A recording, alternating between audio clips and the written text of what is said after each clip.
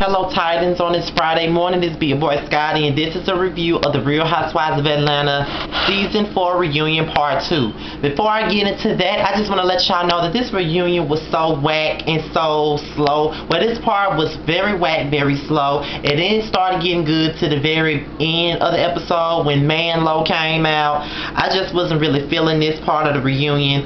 I could have did without the men being a part of it. I mean, they could have deleted those scenes right on out. Like, don't get us hyped up for this reunion, and plus it's going to be 3 parts, and then when the second part comes, you want to feed us this bullshit. Don't do that. Excuse me, y'all. Got a stomach ache. So, when I have a stomach ache, I got to drink this. But yeah. It was very slow, and it then started speeding up to the end. Okay, we started off with Peter and Cynthia, and they were talking about their marriage and their issues with Mallory. And I've said this the whole season, I don't give a fuck if you married. You know what I mean? I don't. Like, I was on Twitter and I was like, well, Cynthia stay choosing Peter over her own sister. And somebody made the comment to like, well, when you're married, that is what happens. No, it don't. It doesn't happen. Let me tell you what I'm saying. I don't give a fuck if Cynthia is married to Peter. That doesn't give Peter the right to antagonize Mallory, and it doesn't give him a right to talk shit to Mallory the way that he does. I don't give a fuck about him being married to her. Like, that's some bullshit to me. My whole thing is this. Cynthia needs to put Peter in fucking check.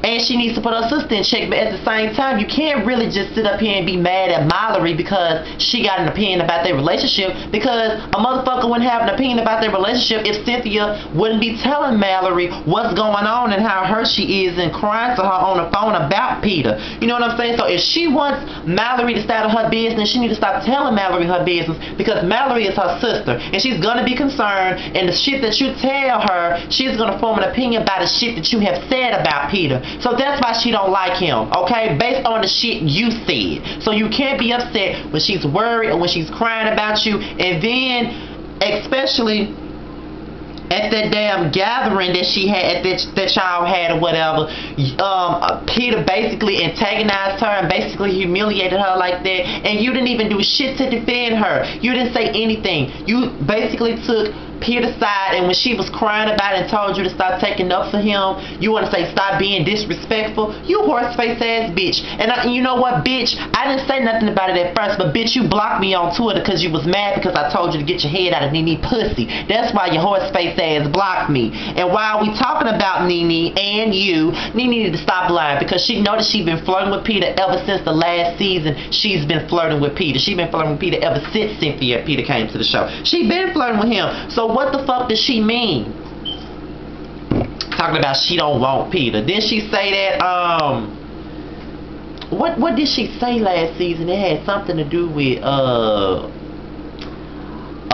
dark and handsome or something like Peter, baby. Or something she said, to that degree last season. She was flirting with Peter. She wanted to fuck Peter. Wouldn't understand why, but she wanted to. That's her. You know what I'm saying? She wanna lie about it in front of Cynthia, and Cynthia's so fucking dumb. I mean, you should see them sitting on the damn couch together, looking like a damn love triangle. Nene wants to fuck Peter, and if Peter wasn't with Cynthia, she had a perfect opportunity, she would be fucking Peter. I don't give a damn what she tried to tell him. Let's see, because I'm going by my damn tweets that I'm seeing. Peter is a faggot to me because, you know what I'm saying, he said all those things about the females and all of this. And, you know, he talked like when Phaedra called him Papa Smurf, he was sitting there like, well, it really didn't matter to me because Papa Smurf got money. Where, bitch? Where's your money? Because you are one of the brokest husbands on the motherfucking show. If you got money, why the fuck are you borrowing money from your motherfucking wife if you so broke? You always got to borrow money from your wife because you're broke and you don't have good money management skills. So, bitch, please. And then, Cora and Apollo, I could tell that they really didn't want to be involved in that damn reunion. That's just not... you know, that's just not them. But Peter, he likes that type of shit. He likes mess because he's a fucking fag, and you know, it is what it is. So he likes this shit. Let's see. It's now getting to Sheree about the whole black baby comment. The whole black baby thing is so petty and childish to me. Like, I really don't give a fuck about it, because I don't think that Kandi was being fucking racist behind the comment. It may have sounded like she was being racist, but I personally don't think she was. And Cynthia, for once, like I said on Twitter last night, I agree with Cynthia. For once, I honestly think that if Sheree had an issue with what the fuck Kim said, not with what Kim said, with what Kandi said about Kim and the whole black baby thing, she should have said something then, but she didn't. You know what I'm saying? She was being messy. She had a motive behind that. It's the way she called Kim and told her about it. And my whole thing is that I'm glad that Phaedra said something about it too. I mean, Sheree was just being messy, and there's no way behind it or no way around it at all. You were being a messy ass bitch. Like, if you really had an issue with what the fuck Kandi and Cynthia were saying about the whole black baby thing, you would have said something. But no, bitch, you were sitting right along with them in the safari laughing at Cynthia and Kandi as well. So what do you mean? I mean, you were being messy. You didn't tell Kim that you were laughing too. So why the fuck did you have to go back and run back and, what she's, throwing Kandi under the bus, when Cynthia was really the one who said something about a black baby? But, you throwing motherfuckers under the bus or whatever, and your ass was just being messy. That's all that was. Then comes Manlow, a bitch I really can't stand. I really feel like Marlo and Nene both, they really do be trying too hard to be classy, and you can tell that they're just on new money. They ain't really used to shit. That's how I see them. These are some bitches that ain't used to shit, especially Marlo, a bitch who been in prison. I mean, bitches ain't used to shit, and they show you that they really ain't used to shit. So it is what it is.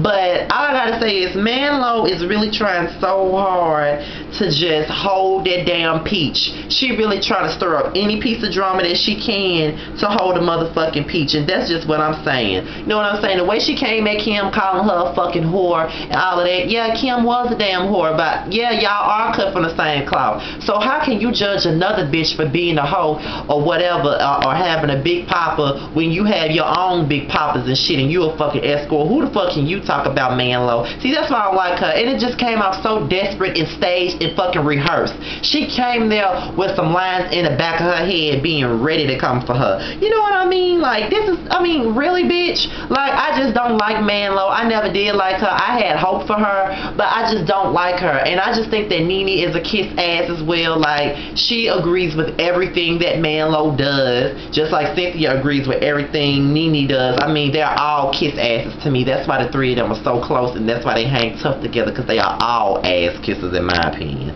But I think this video was pretty short, because that's all I really have to say about last night's part of the Real Housewives of Atlanta's reunion, part 2 special. What I will say is that the part 3 of the reunion will be coming on Sunday. I can't wait to see Kandi read the fuck out of these bitches. It's about time that she does. I've seen the previews earlier this morning before I decided to do my video, and I will say that Kandi is going in on these bitches because she needs to. Manlow is doing a little bit too much to be coming for everybody. And then Cynthia, when the fuck did your ass get a motherfucking backbone when you can't even stand up to your own motherfucking husband, but yet you want to stand up to bitches? And what I will say about Kim, that bitch will check you. She just might get her ass choked off by Nene, but she will check you when you need it. Just like before the season ended, she checked Cynthia's ass at that damn church, and I'm glad she checked her. Somebody need to check Cynthia, because her passive aggressive ass attitude just ain't cutting it for me. So all I got to say is I can't wait to the part 3. The part 3 is where all the juice sit, because the part 2 wasn't where it was. And I cannot wait to hear what Forrest Rock's got to say, as well as much love from KY and Closet Free. And before I go, I just want to send my shout outs. You know, I always have to do that after every video. I want to send a special shout out to my folks on YouTube. To my boy, the boy Dashin. He recently did a video about Monica's new album, and I can't wait till he comes back to YouTube full-fledged. Shout out to Forrest Rocks. Hello, Rocks. Shout out to Closet Freak. That's my new YouTube boo boo. Hey, how you doing? Shout out to Sean and Nicholas at the guys at brunch. Y'all need to do a video on the Real Housewives of Atlanta. Kidstar 88. I just watched this video about YouTube fame, and I really understand him. I really understand where he's coming from. So he really does, you know, put out a lot of videos that makes you want to think about things. You know what I mean? Shout out to Much Love from KY. I love you to death. Can't wait to see your video because I know you're going to be going in on every motherfucking body. And I just want to say congratulations to Divalicious Queen 83. She just revealed that she was pregnant yesterday. So I want to send my wonderful shout outs to my good Judy, Divalicious Queen 83. Congratulations on your new bundle of joy, you and your husband. And I think that you really do deserve it. So congrats to y'all. If I'm in the mood to, I will be doing a my testimony video today, and I'll post it tomorrow. Make sure you rate, like, and subscribe. Make sure you spread the word. I'm at 750 subscribers. I think that y'all are really spreading the word the best way y'all can. I'm getting closer to 1,000 each day. So I see y'all. If I do the video today, I'll see y'all tomorrow with my testimony video. And then the next video I'm going to do Monday, I'm going to do the Real Housewives of Atlanta. I'm not even going to do Mob Wives. I'm over that show. Tuesday would be my Basketball Wives video and my Bad Girls Club video. Now Tuesday, both of those videos are gonna be hand in hand. Wednesday, I hope to do an X Scotty segment if I don't forget about it. X Scotty number 4, I'll be doing that Wednesday. And if there's any, you know, celebrity gossip for me to talk about come Thursday, there'll be my perspective video. So I'm out of here, you guys. Peace.